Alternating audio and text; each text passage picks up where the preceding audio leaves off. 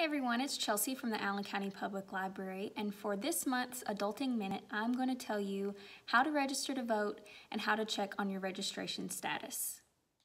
Registering to vote is an easy process that usually can be done at the local county clerk's office, but during the COVID pandemic, it's easiest to register online. Simply fill out the form with your personal information like name, address, social security number, and date of birth. A driver's license number is not required, but it is very helpful. Be sure to have your registration completed by October 5th at 4 p.m. if you want to participate in the next election. You can also check the status of your voter registration by going to www.nass.org/can-I-vote.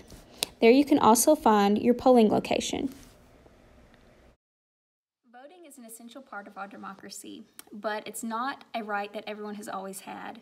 Women couldn't vote until 1920, Native Americans couldn't vote until 1924, and adults ages 18 to 21 couldn't vote until 1971. So it's important to register and let your voice be heard. I hope you've enjoyed this, and we'll see you next time.